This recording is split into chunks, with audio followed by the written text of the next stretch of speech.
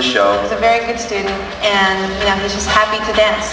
Drew was motivated from the beginning. He just wanted to go in and do his job and do it so that people would be impressed.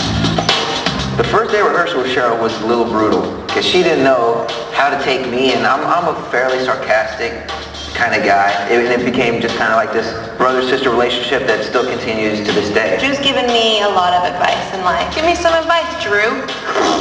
Forget about it. And he's always taught me, just calm down, be confident, and it'll take you.